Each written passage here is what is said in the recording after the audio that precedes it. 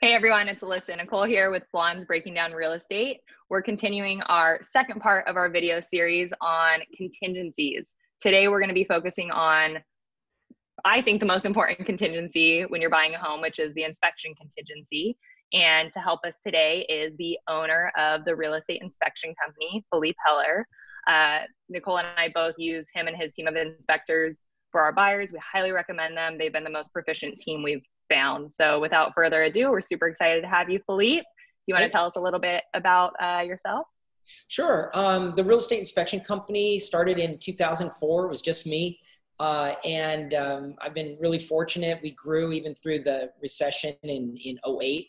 And we just, we strive on doing the best job we can and using technology and making everyone's job as easy as possible and educating buyers along the way. That's what we love to do. Awesome. So just to kind of give a little bit of background info, specifically on a home inspection and the inspection contingency. When a buyer is submitting an offer on a property, included in that offer is a number of days that's allocated for your inspection contingency. It can be any number of days. It's totally negotiable. Typically, you want to make sure to give yourself enough time to get an inspector out to the home, do the inspection, complete their report, time to review that report with your agent, schedule any further inspections, like mold testing or, a sewer scope, based off the general home inspection, whatever that says. If there's any further reports that need to be done, you got to have time to get those done as well. Then get repair quotes, from a couple different contractors, submit and negotiate a request for repairs with the sellers, and come to an agreement. And so that all in 10 days. Yeah. Sometimes you only have 10 days to get it done, but with great agents like Alyssa and myself, we can get that done for you. So with that in mind, Philippe, why don't you kind of give us a little insight, maybe even share your craziest or most terrifying inspection story? Well, there's always something new. It's amazing. I've been doing this for 16 years, and I'm not out in the field anymore, but I put in my time, and my guys all share their pictures, of course, and everything from skunks in a crawl space to, loaded guns. Like, you get up into that attic, and they're just right there on the top shelf of the closet, to just some crazy stuff, like people living with mold. And just one of the craziest things one of my guys ever found, went up to a house and there was a coffin, like a real coffin, on the front porch, on one of the little rolly things like in a hearse. And it was just, we never know what we're going to find when we get there. So it's pretty wild. Well, I was going to ask you, because my boyfriend and I have been watching a ton of Ghost Adventures lately. Any paranormal activity that you've ever found or experienced? The closest for me is going up into an attic, and obviously they're very dark, and you take your flashlight, and they have sometimes Halloween decorations up there, and you turn around and some ghoulish thing is like this, right? And it's a heart stopper, but we're not there at night. We have been in some neat houses, like down in Coronado, that are just these mansions from the 1920s that you could imagine have stories to tell, and that the walls probably talk at night. But I haven't seen anything firsthand. Gotcha. Awesome. All right, Alyssa, we've got tons of questions for you here. Why don't you start us off? Yeah, so Philippe, why don't you just go into the general home inspection, because that's essentially what our buyers are going to be contacting you for from the gate, and just explain exactly what that is. Sure. Well, home inspections has evolved. It's a fairly new service. It really started in the 80s when buyers started, there started to be lawsuits. A buyer would buy a house and then sue because something was wrong. So buyers started to ask contractor friends, hey, can you come out and check out this house that I'm going to buy? It was very kind of casual. And then it started to get more formalized with forms that somebody would fill out, and they started developing kind of a standard checklist of things that they would look at. I found a home inspection from my home. It was originally built in 86, and this inspection was done sometime in the late 80s, and it was about 12 pages long. And it was just like typed out on Microsoft Word, really basic. Obviously, they've evolved. The depth and breadth of the inspections has increased dramatically as technology and the knowledge of homes and the concerns of buyers has evolved. Now it's certainly a huge industry. over 80% of the homes that are sold in the United States do have a home inspection. And so it's like ingrained as part of a transaction. And the whole purpose is to inform and educate the buyer on the actual condition of a home and reveal any defects that may not have been disclosed, just so that they really know what they're buying. Awesome. So what would you say are the biggest red flags for a buyer on a home inspection report? I'm sure there's plenty, but give us your top 4. Well, certainly almost everything is repairable, right? It's just a matter of money. So the big ticket items, the most difficult to fix, are probably cracks or structural issues based on geological issues, meaning it's on a hill or there's earth movement, or, it's very hard to move a house, right? Obviously you can lift them and redo a foundation.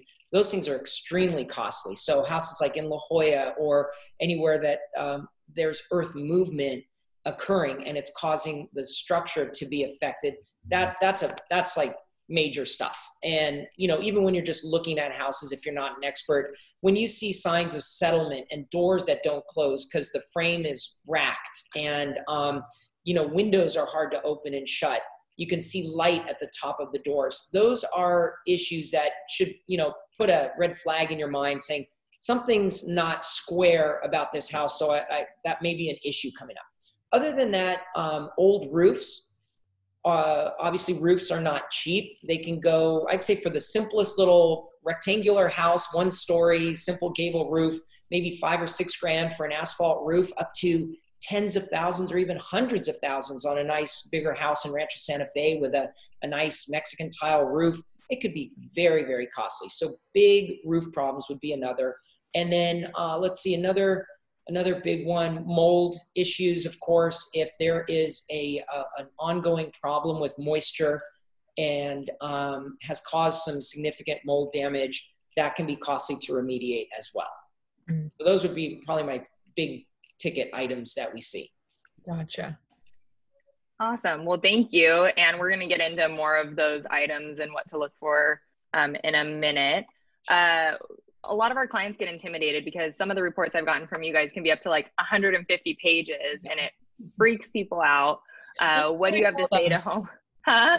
So even when we tell them you're going to get a long report. Well, I want to put it in a little bit into perspective. Home inspection reports now include a lot of photos, and we also report, and I can only really speak about our company, of course, because I'm most familiar with our processes.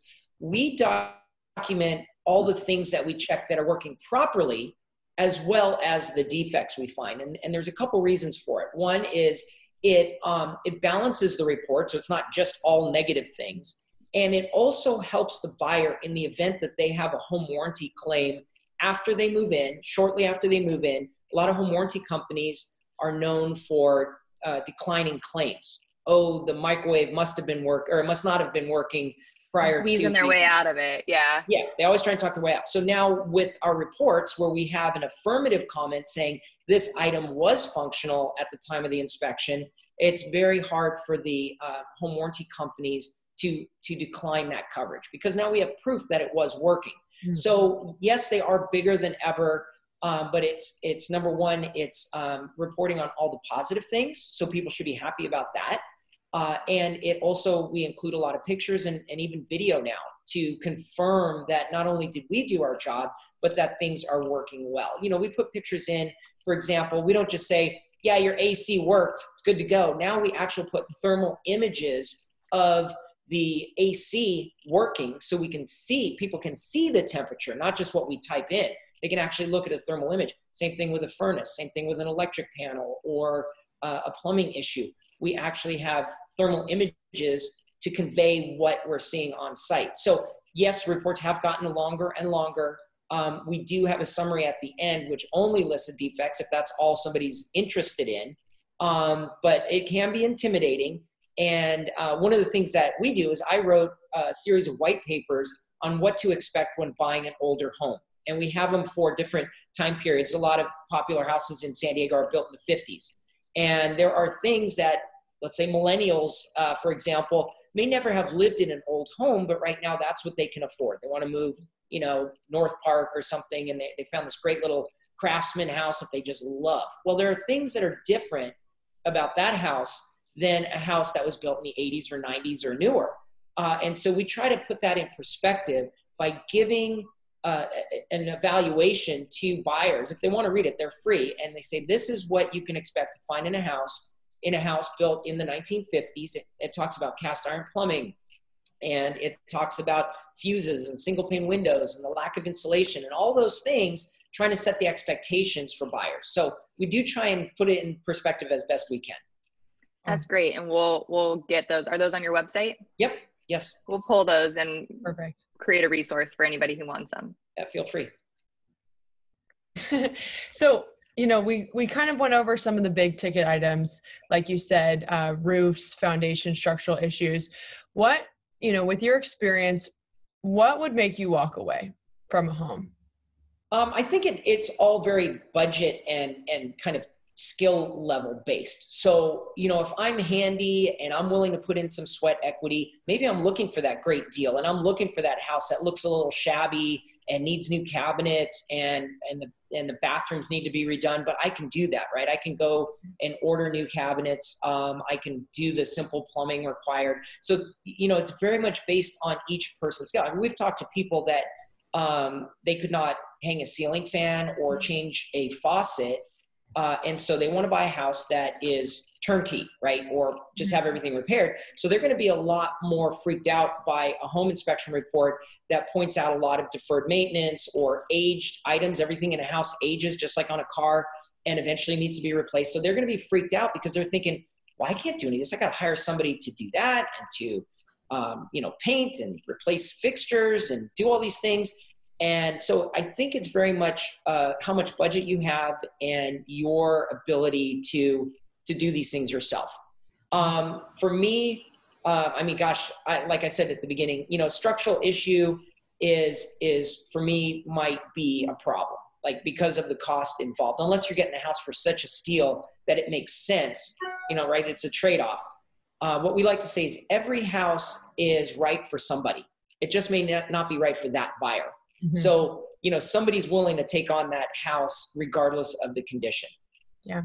So let's talk about condition a little bit in regards to, you mentioned doors not being able to close properly and, sometimes the windows look a little bit off. What are some other things that if you were walking through a home as a first-time home buyer, with your realtor or without, that are quick reference items to say, oh, there might be an issue with the roof or there might be an issue with the plumbing. Is there anything that they can be looking for as they go through? Well, let me put you in the mind of a home inspector, for example. Before I would go to a house, usually the night before as I was prepping my next day, I would go online and look at the home, like look at all the listing photos and look at the age of the home. So I knew before I even pulled up to the house, some top 10 things that I'm going to be looking at. If the house is more than 30, 35 years old, I'm really going to take a close look at the roof and the underlayment, because that tar paper that's underneath even a tile roof could be at the end of its life. And that's a costly thing, a lift and lay, they call it, where they lift all the tile, put new paper down, and relay the tile. I live in the San Diego Country Estates up in Ramona, and a ton of the houses are in that time frame. So it's an ongoing thing now. All the houses are about 30 years old, 35 years old, and they're all getting new roofs because of the amount of sun we get up here. So, you see it going on all the time. So that I would look if it's So if the house is 30-ish years old, be sure to know if the roof has been replaced. If not, it's probably going to fall on you. It may, yeah. You may want to budget for that. It's coming up. Every roof needs that at some point. I would look for, if it's older than that, I know it's a crawl space. So I'm definitely going to be looking at ventilation and grading issues and maybe cast irons. If it's an older home, I'm going to want to look and see if it's got cast iron plumbing, because cast iron plumbing also has a lifespan of about 50 years. And what happens is metal rusts and the pipes kind of close like a bad artery. So you're going to have poor drainage. And if they crack, you might get roots in there, and it could be problematic and obviously costly to fix. Electrical What year is the target for that? Like if the house was built prior to what year should we be? Yeah, I'd say 45 to about 1970. I would be, Okay. they're likely to have cast iron plumbing. So if you're going after a house that's 1970 or earlier, you can, when you're ordering your home inspection, just get the pipe inspection from the gate, would you say? Yes. That for sure. Get the sewer scope inspection. And you want to make sure, and we're going to report on its present draft. So that way your clients won't be surprised if we come back and say, hey, it's got cast iron plumbing. They're, oh, what is that? Again, that's in the white paper. It explains what that is and what the shortcomings are. So that's another one I would look for. And also the electrical system. Remember, older homes, 50s, 60s, even into the 80s, really, we didn't have all of the items that we have today. Like every room has a TV and a gaming console and computers and, you know, so many things plugged in now. Life was a lot easier and simpler, I should say, in the 50s and 60s. Even in the 80s, if you think about it, houses did not automatically have a built-in microwave. They did not have a garage door opener. They didn't have many of the things that we just take for granted today that are just common in a home. So they used a lot less electricity. Yeah, a lot less electricity, a lot less demand, a lot fewer things plugged in at the same time. So, you know, that's something else I'm going to be looking at as a buyer is what's the capacity of the panel. Am I going to want to put in a hot tub or maybe even a pool? Am I going to want to put in solar? Am I going to, you know, does my family have, you know, tons of computers, like I said, and all these different things that we need to plug in? Is my house just going to be a rat's nest of extension cords? So that's something else. You know, houses back in the 40s and 50s may have only had one receptacle in a bedroom because all you really had plugged in back then, we didn't even have TVs, right? Well, I wasn't around in the 50s, but there weren't even TVs. So you had maybe a lamp and maybe a clock in a bedroom. That's all. What else did you need electricity in a bedroom for? Nothing. Kitchens too. You had one receptacle on the counter for a percolator, maybe a toaster. You didn't have countertop microwaves and stand mixers and, you know, on and on and on like we do today. So if I'm buying an older home, that's something I'm going to think about. So a lot of these older homes are being flipped nowadays. What are some signs of a cheap flip? Yes. Now I love the idea of flipped houses because people are buying houses that are undesirable. It's like rescuing a dog from the pound, right? You're getting something that nobody wants and you're giving it new life. And so I love the idea of it. And they're revitalizing neighborhoods. They're revitalizing homes that otherwise might be torn down or just rented out and just, you know, horrible.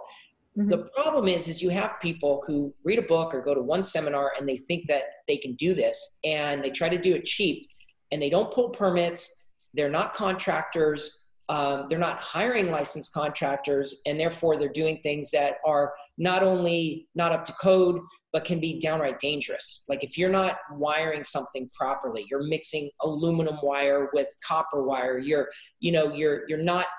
We've seen. I can't even tell you how many houses flips that we've seen where it had cast iron plumbing and they didn't even connect. Like there's a disconnect and everything's dumping. All the sewage is dumping under the house.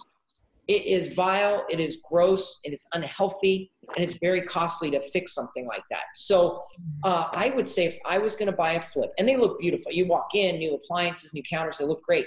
But I would definitely ask for permits. I would do a permit check if you can. I would ask the sellers if they did not pull permits. I've heard horror stories of room additions or even second stories being added without permits. And then later on, the county building department comes by and they make them tear it all down, or they have to rip it open and make sure it was built up to code. They want to check the tie down bolts. They want to check the spacing of the studs and the wiring. Yeah. So it could be a real nightmare to buy a flip from just some person who did a flip because they fancied themselves a contractor. So that's another reason why we really want to have a thorough inspection. And somebody who understands, like you may see 3-prong receptacles throughout the house. It looks modern, right? But when we open up the electric panel and there's no ground wires and it's an undersized panel, and we go back and we say, okay, these are all bootleg grounds. It's not really grounded. It's not as safe.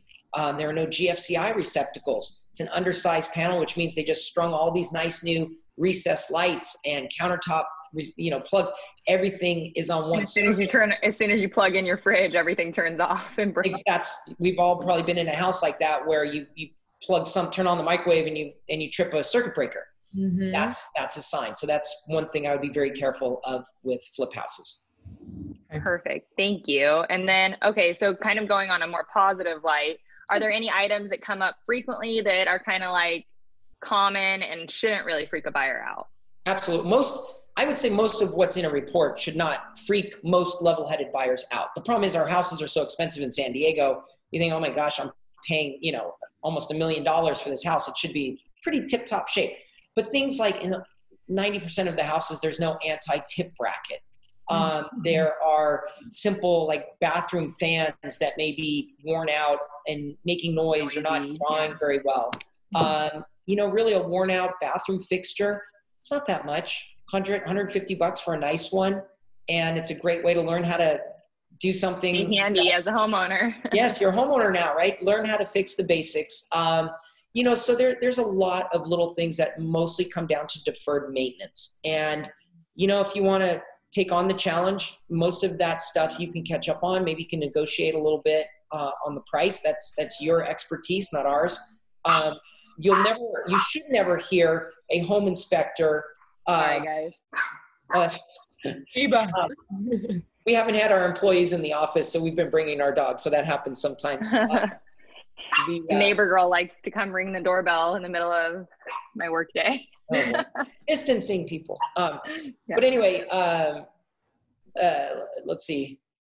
So, homeowners should, if they're going to be buying a home, they should at least be prepared to do some basic maintenance in their house. And I would say that, and it's probably your experience too, that yes, that list of repairs looks quite long, but really most of it is pretty minor stuff, I think, in the big picture. Yeah, definitely.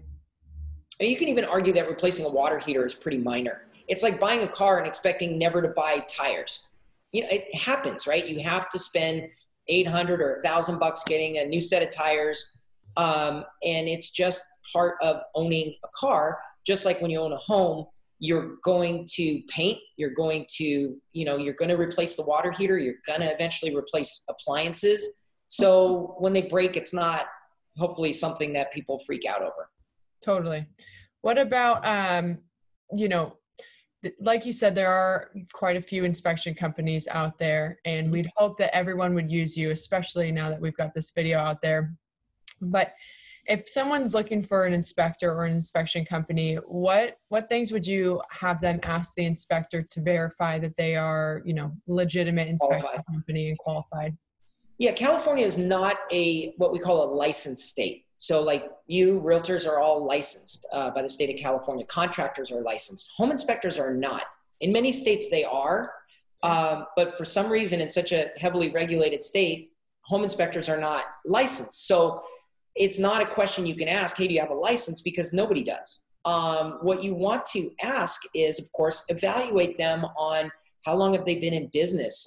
Do they stand behind their work? Do they have, good reviews online? If they only have 3 reviews from family members, obviously that says that they probably haven't been around too much, or they are just very forgettable companies. So you want to do your homework, just like with any professional that you're hiring. You want to make sure that they are insured, that they at least belong to one of several associations, home inspector associations like InterNACHI, ASHI, CREA. There are several of them out there that at least have a standard of practice to which we do our inspections. So you want to find that out as well. We have one of the things we can say is that with the number of inspectors that we have, our guys are on a group chat. Like they can ask each other questions all day long. Hey, I've never seen this. What do you think? So when one of our guys shows up, it's like having 12 guys show up because you've got that shared knowledge base. And, this conference room that I'm sitting in right now, we bring our guys in here and we train them. We're not just doing online classes occasionally. Like we bring professionals in here and we do face-to-face training. So you want to find out, like, how are they learning? Where did they get their experience or certification from? How do they keep up with changes in technology? High efficiency furnaces, pool systems that change all the time. So those are kinds of the things you want to do. The last thing I would rely upon is just trying to find the cheapest home inspection. That might be okay when you're just trying to snake a drain line because it's such a, kind of a generic service. That's one thing. You still want to make sure that that plumber is going to have insurance and stand behind their work in case something gets screwed up. But, just home inspections, look at their reports, look at the equipment they're using, talk to them, give them a call. A lot of times it's amazing. They're not cheap, right? Home inspections are not cheap. And a lot of people never talk to the home inspector until they show up. But you can pick up the phone and call and kind of talk, ask them the questions that you're asking. What should I be looking for? What should I be concerned with? What are your reports like? How quick will you get me my report back? Things of that nature. So those are all really important ways or indicators that a home inspector is legit, experienced, and they're going to stand behind their work. And it happens. One of our guys missed a broken garage door spring. It just, you couldn't see it. Buyer moved in, said, hey, my garage door spring's broken. You know what? We're going to send somebody out there to get it fixed. And that's how we stand behind our work. We should have found it. And so we're going to get it fixed because we didn't. And that's what you want. You don't want somebody who's going to hide behind their contract, someone who's going to, not answer their phone. Anyway, those are some of the things that you should be thinking about when hiring a home inspector. Wonderful. And I've had issues come up that inspectors have missed. They weren't you guys, and they kind of get out of it through the codes of conduct or something. And so they weasel their way out of it. And I know that you guys do stand by your work. So if you miss something and you feel that you are accountable, you take accountability. So that's awesome. And then you had touched on technology. One thing that I've noticed that you guys have that some companies don't is you guys have a ton of gadgets. Can you talk about that a little bit? I know we're running out of time. Yeah, sure. Real quick. So I was one of the first to include thermal imaging in every inspection way back in like 2006. And that's when those thermal imaging cameras were like $11,000. It was insane. But I saw it as a way to do a better inspection.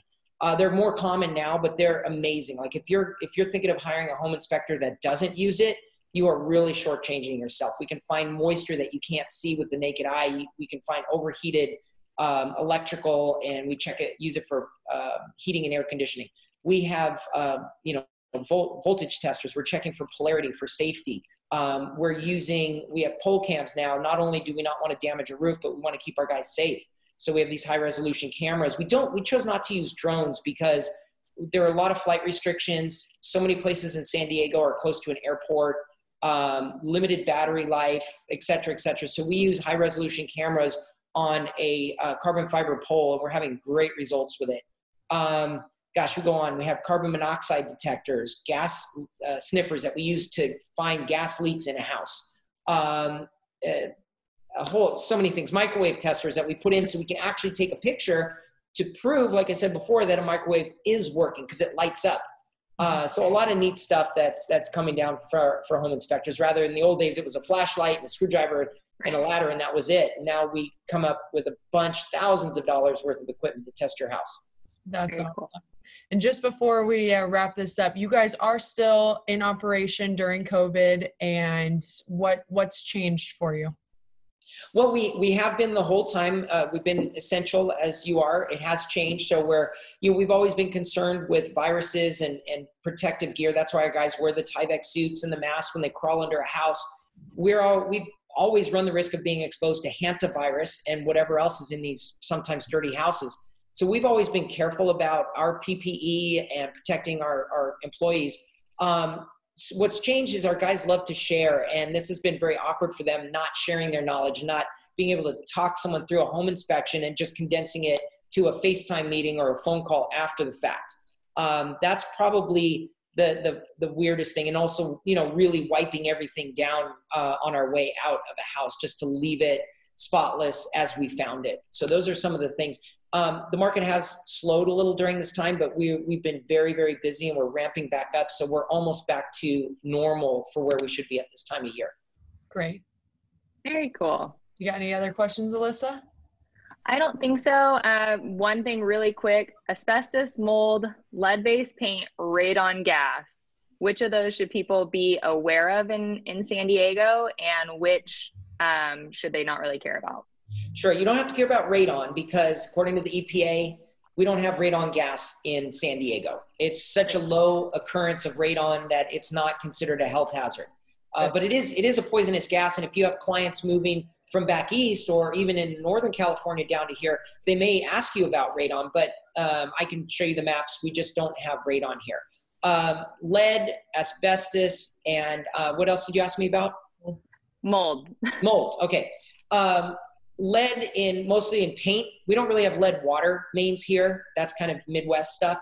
But we do have lead in the paint, and it's likely in any house built prior to 1979 could have lead-based paint. So if it's in good condition and it has been painted over, you probably don't have to worry about it. If it's peeling and flaking, it can be a problem, and it can be costly to remove and contain. It's almost like doing mold remediation. And of course, mold, honestly, most mold can be cleaned up for probably a couple $1,000. It's usually right by a tub, or it's underneath a toilet on a wood frame floor. Not the end of the world, but it can be a significant problem. So if you come into a house that you're looking at and they have oil burners or some sort of scents all over the place, they're hiding something. It's either pet smell, cigarette smell, or mold smell.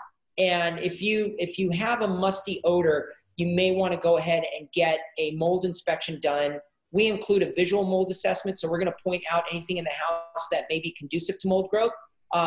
And that's not a mold test, but it's saying, hey, look, the ventilation's bad, or the grading is bad and water's directed towards the home. And so mold could occur. And the moisture meters, I'm sure, help with that too. Exactly. We check moisture with the thermal cameras and the moisture meters. Perfect. So and then the last thing would be asbestos. And I think, what's the target year for that people need to be aware of?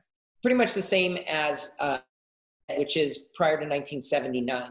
And then, you know, asbestos, as long as you don't break anything up and breathe in the dust, it's not going to be a problem. Like there's asbestos in plaster when they used to plaster walls, and in joint compound, and even in old vinyl flooring, and linoleum flooring had it.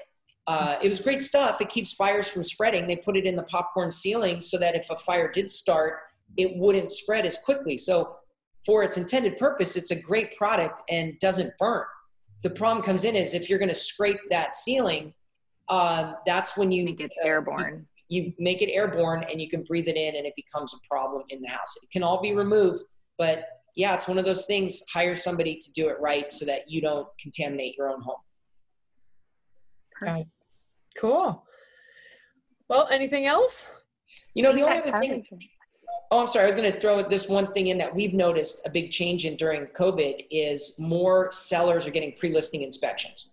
And it's not a sales pitch on my part, but we do strongly feel that it does put power back into the hands of the seller, because they can get out in front of any problems and usually get things corrected a lot cheaper than waiting till the 11th hour when the buyer's in there making a big deal out of it. So that's one thing that we've seen change, and we think it's a great idea for the sellers to do that, and helps the realtors to price the house correctly and have that frank conversation with the sellers about what needs to be fixed or what's going to come up during the contingency period. 100%. And we've seen those as so helpful for sellers as well. Yeah. So. Cool. Anything else? Nope, I'm good on my end. Well, you guys are great. Very thorough, and we appreciate you supporting us. And, you know, we always try and do the best job we can at every inspection. So I appreciate you having me on today. Great. Well, thank you again so much for coming on. Hopefully everybody watching this video has learned something new about the inspection contingency and home inspections in general. Definitely when it's your time to order a home inspection, make sure you call the real estate inspection company. That goes for buyers as well as any agents watching. This is the team that you can count on. We definitely do, and we've had very successful transactions with them in the past. So, well, thank you so much. Yep. Thank you. You guys are great. Thanks a lot. Thanks, Philippe. Bye. All right. Bye.